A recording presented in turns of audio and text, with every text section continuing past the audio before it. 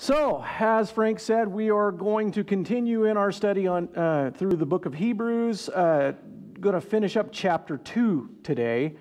We began on that last time, and so we ended with verse 13. So I'm going to back up, and I'm going to go over verses 12 and 13 again, just to get some continuity going there, and because there's not all that much left of the chapter, and it gives me a little more to talk about, But no, that's not it. I don't just need to stand up here and talk. I could go to get lunch. That'd be fine. I'm getting giggles and all right. So, but Hebrews chapter 2, verse 12, pick up there with me and follow along. He says, I will declare your name to my brothers and sisters. In the assembly I will sing your praises. And again, I will put my trust in him.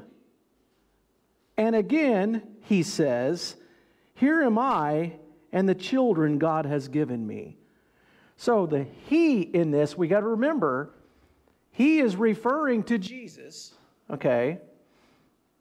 But he is also, these Psalms are also speaking of God the Father saying to this Messiah person these things. See, it's both. Both are happening here. Both Messiah would say these things to God the Father and would say, here I am and the children God has given me. And that particular statement is prophetic of the second coming. So here I am and the children God has given me. So that's when the saints return with Christ to the earth. Okay? And that's prophetic of that as well. But back here, he says, I will declare your name to my brothers and sisters.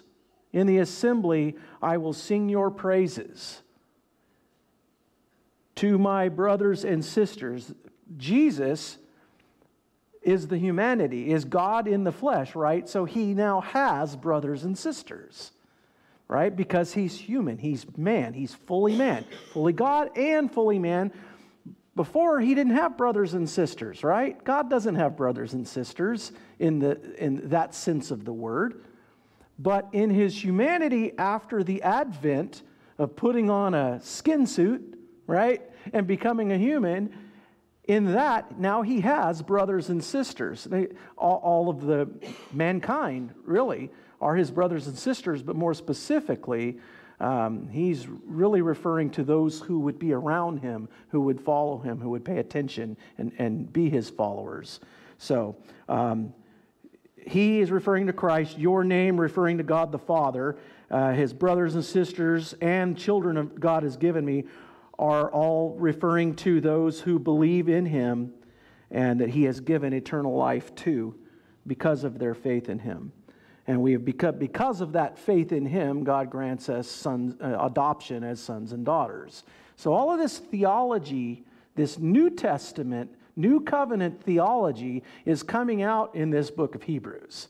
The book of Romans was obviously written by Paul to the Christians in Rome and giving them a primer on New Testament theology, right? On Christology and the fulfillment of the Messiah coming into the world. But the Hebrew people, because they weren't reading stuff that came from Paul, they didn't get all of that. So here comes the book of Hebrews, written specifically to them, unsigned, but carrying all of this deep theology with it. So it's very, very good here. These verses are quotes from the Psalms, as I said previously in the other ones, and also Isaiah here. But they were prophetic of the Messiah because he was made like us. He can sing the praises of God and attest to having trusted in the Father because he became human. Prior to becoming human, how could he trust in the Father? He was, they were one. The Father and the expression of God and the Spirit of God were one God, three in one. Yeah, anyway, I know it's difficult. Getting your head wrapped around the things of God sometimes is very difficult. I mean, the Trinity is just the start of it. Getting your head wrapped around no time is another one. How do you just get your head around something where time just doesn't exist? It always is, always was, and there's no someday it's all now to God. It's all now. And that is just too hard for us to even imagine, because we think everything had a beginning and everything proceeded over time, linear, but He made time. That's one of the physical properties that He created, like all the rest. So He's not subject to it. Anyway, and once we can at least get our heads in that mode, to at least understand He is not subject to time, He created it, then it makes a lot of other things easier to take in the Bible. And a lot of other things that are said about God are easier to understand once we get that thing about time wrapped around us, you know. But anyway, all right, so now today, verse 14 and 15, let's go there. Since the children have flesh and blood, He too shared in their humanity, so that by His death He might break the power of him who holds the power over death, that is, the devil, and free those who all their lives were held in slavery by their fear of death. So if I were to give you a pop quiz right now and say, inside of time, in our linear time, those of us who, all of God's creation, we're subject to time, right? Within that, who up until the cross had the power over life and death, or power over death? Let's just say that. Right here it says, the devil. The devil had the power over death. But does he now? Question 2. After post-cross, does the devil hold the power of death? Trick question. Because for those who have not accepted Christ, yeah, he still does. Okay, and it doesn't mean that that God can control everything and can intervene. That's true. He can and has, and it's recorded in Scripture. But generally speaking, the devil was given that right. He earned it, actually. He earned that right to have the power over death by tricking us humans into following him and following after him and giving up what we first knew instead. So, there we get into deep theology again, but, that's the truth of the matter. Now, Jesus became a man so that a man could break free from the power of sin and death. You get that? I mean, God could do it. God was superior to it anyway. An angel, angel, they don't die. They're eternal beings. And so you can't kill an angel, really. That's what it comes down to. You can't kill an angel, so an angel really couldn't fulfill it either.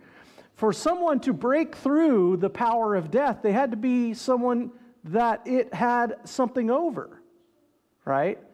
Now you can get into, I've sat around the fire sometimes, and there's this great lodge that we've gone to down at Silver Spur many times, and I've sat around that fireplace out there in the lodge late at night with other pastors, hanging out in there and having some discussions sometimes. And it's kind of funny because we'll get into some of this deep theology in there just because it just makes you feel good, like you're waxing philosophical or something like that. Makes you feel like you're C.S. Lewis or someone like that, just to sit in there and say, have you ever thought about, and you could just imagine that big old stogie sitting in there talking with J.R. Rowlings or J.K. or whatever, his buddy that wrote the Lord of the Rings, that they hung out together, C.S. Lewis and him, and they would sit down there and they would wax philosophical, and they would talk about theology, and they would talk about, and so it's kind of like that, we're sitting there thinking, have you ever thought about the fact that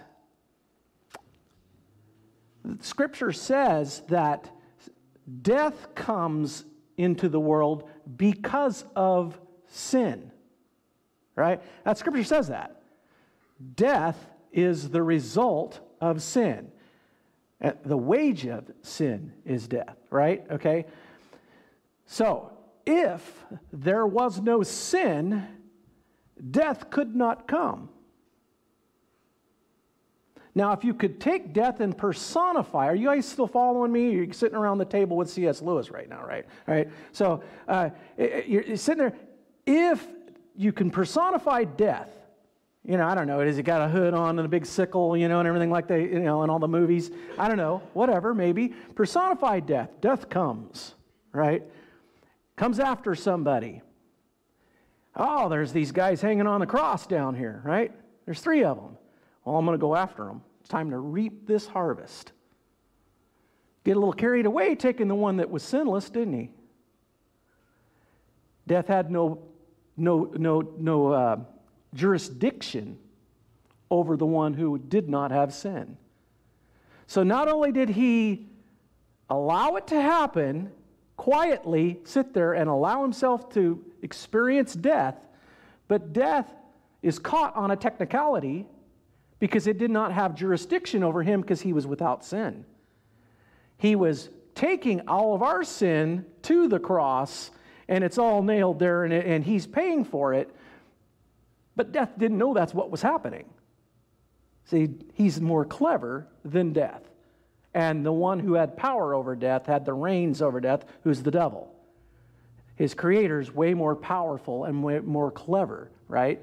So he goes ahead with it, allows himself to be put to death, and he's got him. Now I just beat you. I'm going to get this whole thing thrown out of court on a technicality because you had no jurisdiction and you just overstepped your bounds. So guess who's got control now, right? Now, if I put this little story into something that makes you feel like you sat around with J.R.R. Tolkien and C.S. Lewis around talking about deep stuff, right? Now, I don't know if that enriched your life at all today. Maybe that and $2 will still buy you half a cup of coffee. Don't know. But anyway, I hope you enjoyed that. I did.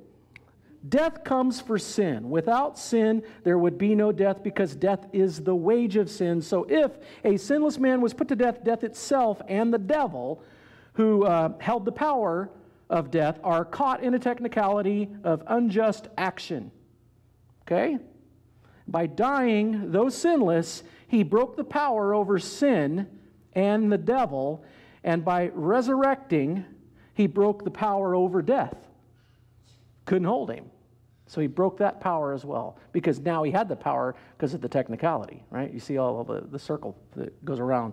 So we no longer have to fear death, but can see it as a doorway to resurrection day, right?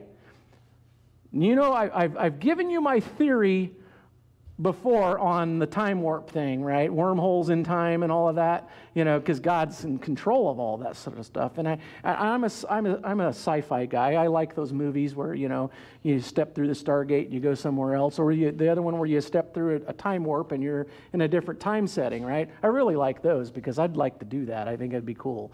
Go back and see some people in history. Wouldn't you? I mean, everybody'd like to do that, right? You know, be there just at the right time to buy stock in Amazon, you know, or Xerox, or, you know, I mean, hey, right? But, no, you know, if everyone who is resurrected at the same time, Paul gave us a lesson on that, remember?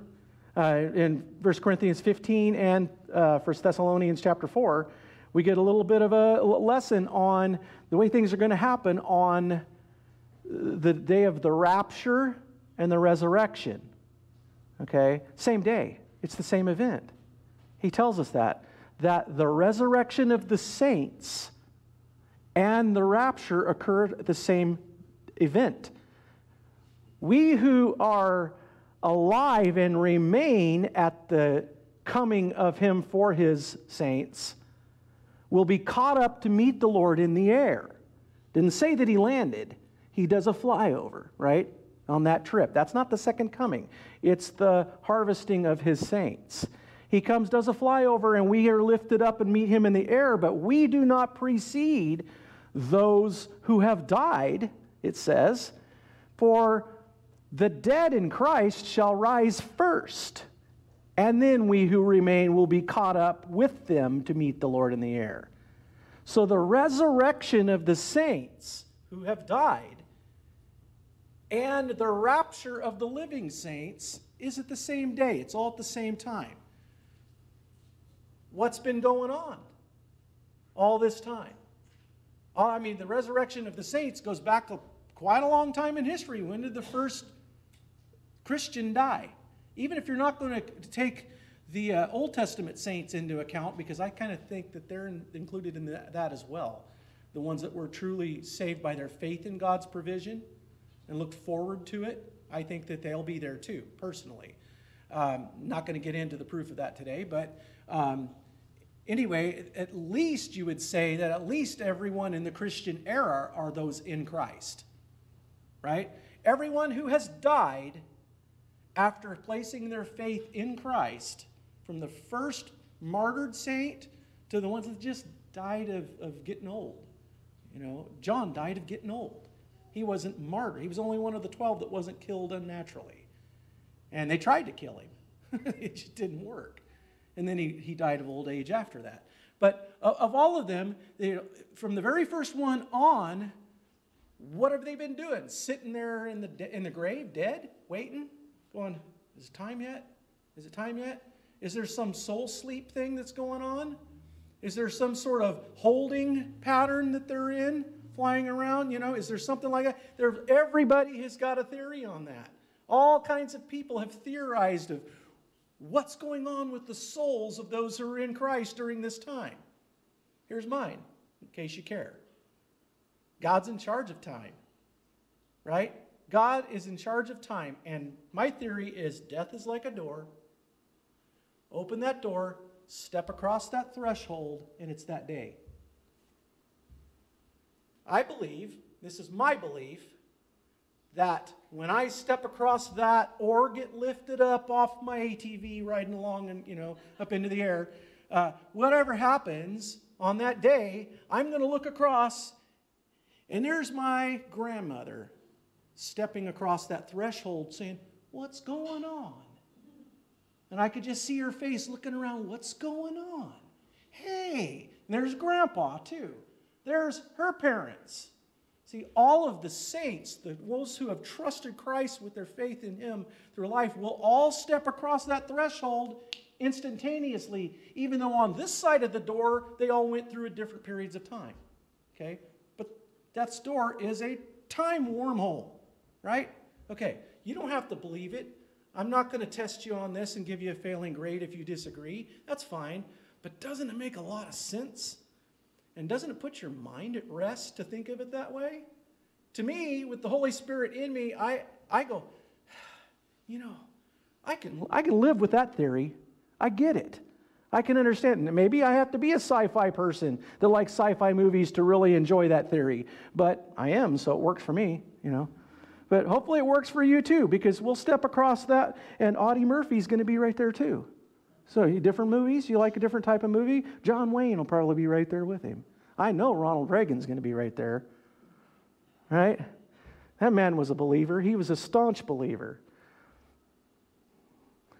Anyway, C.S. Lewis will be right over there smoking that big stogie. Hey, been waiting for you. Glad you're here. I got a new book I'm thinking about right now. I've read most of your other ones, but okay. All right, so death comes for sin, came for Jesus, got him, took him, and it had no reason to take him. He got it. He experienced it. He beat death, and it had to be a human to do that, so he became a human so that he could go through this whole process. See, why did Messiah have to die? If you're a Hebrew person, if you've been brought up in Judaism, you're saying, well, Messiah is going to come in like the old deliverers or the judges of the Old Testament era, and he's going to ride in and he's going to whip the Romans and set us free, right? That's what they were wanting. That's what they were hoping for. And sure, there is prophetic verses in the Scriptures talking about Messiah putting all of his enemies away, right? But that was a different event. That's a different event. First, he came to set the captives free. First, he came to pay for sin, make the restitution or the propitiation for sin, provide for us what we needed to clothe ourselves with his righteousness instead of ours, right? He came to do that first. Now, if you're of the Jewish mindset, you're upset because you don't want that guy who died to be Messiah, because Messiah should be coming back and setting things right and putting Israel in its rightful place in the world again. There's so much pride in their national pride. We should be ruling the world, not Rome. Those dogs, that's what they thought of Romans, dogs. In fact, many Jewish people thought of everyone that wasn't Jewish as a dog, right? Talk about your racial discrimination. That group of people back in those days, they really believed they were it. So now, write to them and say, this had to be done. He had to come and he had to be one of you because he's setting first free his nation Israel. First came to save them, but also the Gentiles, you see. So he had to come and do that first. Reasoning with them why Messiah had to die. And taking all those scriptures and bringing them up is what the writer, I believe the Apostle Paul here, was doing in this letter, just as he did in all the ones that he did sign.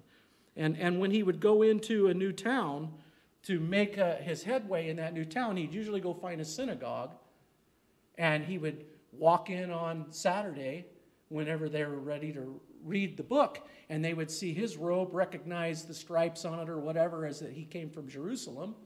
And he's a teacher. He's got all of the right stripes on his shawl and all that kind of stuff. And they would say, brother, do you have some word from Jerusalem for us? And he'd have an opportunity to speak. And he would start reasoning from Scripture that Messiah had to die. You see, Paul did that. Everywhere he went, when he would go into a community that didn't have Christianity there first, that's the way he broke in. He'd find the Jewish settlement there somewhere, if there was one. If there wasn't, then he just did his other things, you know. But that's what he did. And here in this letter, the case is being made. Messiah had to die. He had to come and be one of us, and he had to go to the cross, and he had to die, and he caught it on a technicality and all these other things that I've taught to you today. So now let's go into verses 16 to 18. For surely it is not angels he helps, but Abraham's descendants. For this reason, he had to be made like them, fully human in every way, in order that he might become a merciful and faithful high priest in service to God, and that he might make atonement for the sins of the people, because he himself suffered when he was tempted. He is able to help those who are being tempted. See, it's not the angels here, he says. It's not the angels who needed to be set free, but humans. It's Abraham's descendants, speaking to the Hebrew people. They would see themselves as the descendants of Abraham. In other of Paul's writings, he says, but actually, the true descendants of Abraham are anyone who belongs to the family of faith. Those who have faith. That's the true descendant of Abraham, whether you're his blood or not. You know, so he's kind of hitting both here, right? Because we really are kind of included in that descendants of Abraham here too. Those of us who are not Jewish descendancy or ancestry. So it's first those Abraham's descendants that he came to free. Later in this letter, we'll learn that Abraham's descendants does not. Okay, yeah, I already said that, but it's later in this letter we'll even cover that where he'll say Abraham's descendants are those who are by faith, trust in God. Made like us means that he was fully human in every way. Okay, so this is speaking to his humanity. He's made like us. This verse refutes any notion that Jesus was an angel. There are some cults out there that take away his humanity. Some cults take away his deity, and some cults take away both. And to say he's an angel takes away both, because an angel's not God, and an angel's not a human. So if you call him an angel, then you've taken all those things away from him, and you've destroyed New Testament theology. So you got to throw the New Testament away if you're that cult. You know, changing one or two words in their version of the New Testament isn't enough, because the whole story of the New Testament flies in their face. It's wrong to try to take his deity away or his humanity away and say that he wasn't even human, because Scripture says he was. So, because he suffered, the high priest thing, that was another one. In order to atone for our sin, under the law, prior to the cross, prior to fulfilling the law was still in effect. It was still God's way, his plan. In order to atone for sin for mankind, he had to fill the role of the high priest, right? So it's kind of strange because the sacrifice became the priest and sacrificed himself, right? But it was the only sacrifice that was worthy to do it once and for all. So he was our high priest. There's more, we'll get into that more on too, about him being our high priest and our king. So, which that wasn't supposed to happen in Judaism either. You're either of the kingly royalty or of the priestly set. You couldn't be both. Two different tribes. The tribe of Judah had the scepter of the king, the royalty, and the Levites were the priests. And more specifically, the sons of Aaron within the Levites, they were the priests. So anyway, it's funny that Jesus filled all those roles. And there was another case in the Old Testament of someone who was not actually really a priest going in and doing priest work and making atonement for, a sacrifice for people. So it wasn't something God wouldn't accept. It was something that the Jews normally didn't accept. You see what I'm saying? So anyway, made like us means that he was fully human in every way. In order to atone for sin, he filled the role of high priest, which necessitated him being human, because an angel couldn't be the high priest, Because he suffered and endured temptations, he can help us in suffering and temptations, because he's done it. He's been there. He could say to you, I've been there, done that. I understand. He didn't sin, and mostly that's why we have such trouble with it, is because we do. But he still suffered the temptation and suffered physically as well. He can identify with our struggles because he struggled. So ask yourself, do you suffer in this life? If I was going to ask for a show of hands, I think we'd all have our hand in the air, right? Is there anyone that doesn't suffer? Yeah. So if you suffer in this life, doesn't it help you to know that the one who is calling you to imitate him and to be set apart as he is set apart, doesn't it help you to know that the one who is calling you to that, he knows what you're going through because he suffered too? It's a little help. I mean, it's almost kind of a morbid kind of a thing, actually, that I'm comforted by someone else's suffering. But, because it's not that I want someone else to have to suffer, but I do receive comfort from someone who's been there and done that. It's something that's wired into us, into our humanity. It works for us, right? So, he was tempted in every way. He was suffered.